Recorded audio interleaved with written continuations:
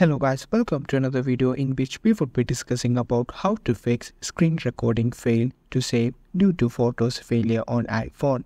Are you having trouble that you're receiving an error message which says screen recording failed to save due to photos failure? Don't worry, in this video we'll help you find a solution for it. Just follow these easy steps. 1. Check storage. Ensure your device has enough free space. Go to Settings, then General and then iPhone Storage. Delete any unnecessary files if needed. 2. Update iOS. Make sure your iPhone is running the latest version of iOS. To do that, go to General and then Software Update. If an update is available, install it. 3.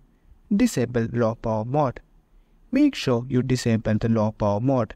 If the low power mode is enabled, make sure you disable it, as it may restrict certain features.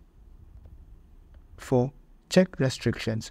Navigate to Settings and then Screen Time and scroll down till you find Content and Privacy Restrictions. Make sure you have enabled screen recording. 5. Restart your device.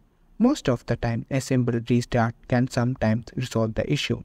To restart your device, press the volume up button and the volume down button. Now the side button until you see the Apple logo appear.